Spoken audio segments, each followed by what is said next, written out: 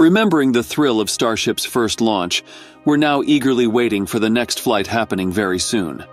This anticipation comes from both the successes and obstacles we experienced during that initial launch. The 20th of April orbital flight test was a significant step in SpaceX's journey. While the first Starship launch ended in an explosion, it was far from a failure. In fact, SpaceX deemed it a success due to the valuable data gathered and key milestones achieved during the nearly 4-minute flight. With the lessons from the maiden launch serving as their guiding light, the SpaceX team, stationed at the company's Starbase facility, is eager and prepared to face the forthcoming challenges. Their immediate focus is the second Starship flight, featuring Booster 9 and Ship 25. To ensure its successful launch, the team is powering through a flurry of preparatory tasks. Drawing from the experience of Booster 7 and Ship 24's flight, SpaceX is set to refine their processes significantly.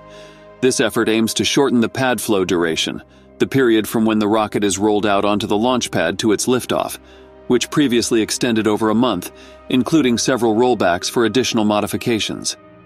This streamlining aligns with SpaceX's goal of achieving daily launches from the same pad in the future. In preparation for the second flight, several modifications are underway at the launch site. One major enhancement involves installing a water-cooled steel plate and deluge system under the orbital launch mount, or OLM. This adjustment is anticipated to mitigate the effects of flying debris, an issue encountered during the maiden launch when Booster 7 churned up a rock tornado. The modifications will undergo rigorous testing, including the integration of Booster 9 on the orbital launch mount and full-stack integration of Ship 25.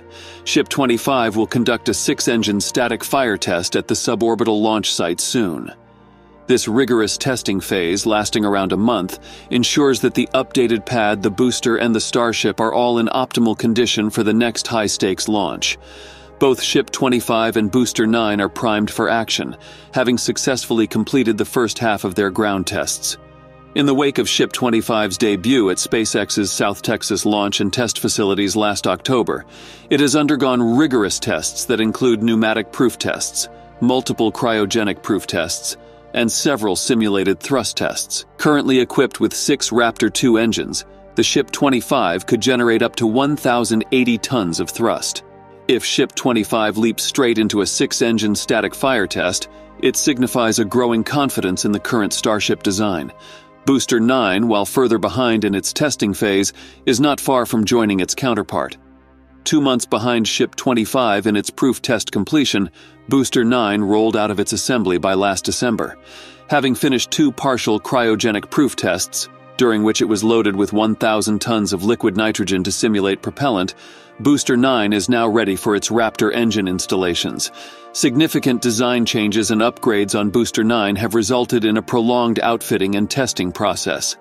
These include modifications to the Raptor engine's combustion-related hardware and a complete overhaul of the thrust vector control, or TVC, responsible for steering the engine. Booster 9's design now incorporates an electrically steered TVC, eliminating the need for complicated hydraulic power units. This development streamlines the booster's exterior and reduces the intricacy of the plumbing required to control and steer the numerous high-performance rocket engines on a single booster.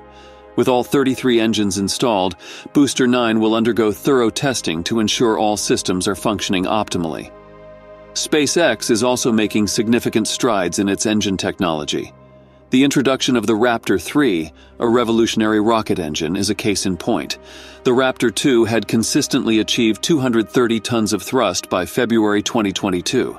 Through intricate tuning of engine parameters and design refinements, SpaceX projected the Raptor 2's output to peak at a minimum of 250 tons of thrust. What's more, the production cost of the Raptor 2 was approximately half that of the Raptor 1, the version SpaceX had been using from 2018 to 2021. This cost reduction underscores SpaceX's emphasis on both performance and affordability. Taking a quantum leap from the Raptor 2, the Raptor 3 stands as a titan in rocket engine technology.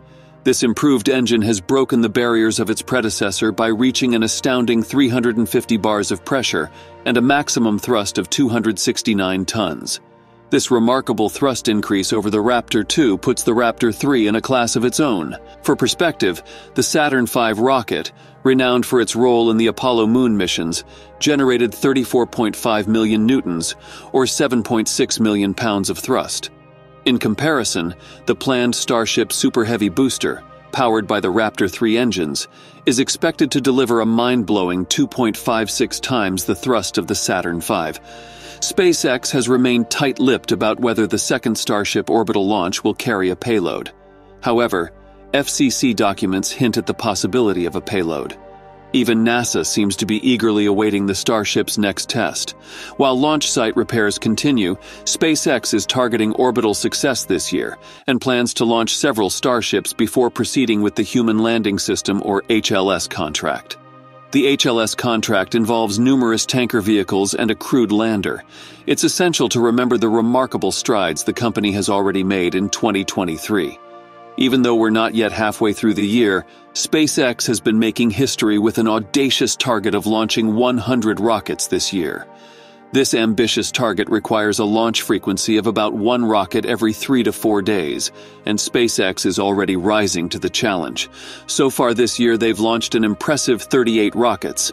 This includes 35 of their reliable Falcon 9 rockets, a pair of Falcon Heavies, and of course, the much-anticipated Starship. Now, if you're wondering about the success rate of these missions, it's quite staggering. Every single one of these 38 launches has been successful. That's a 100% success rate, a testament to the expertise, precision, and reliability of the SpaceX team. In terms of launch frequency, SpaceX has been firing a rocket into the sky roughly every 4 days. To meet their target of 100 launches this year, they'll need to bring that down slightly to 3.65 days between each launch. But given SpaceX's track record, we won't be surprised to see them achieve that. If you've enjoyed watching this video, please hit the like button and subscribe to our channel. Thanks for watching, and I'll see you in the next one.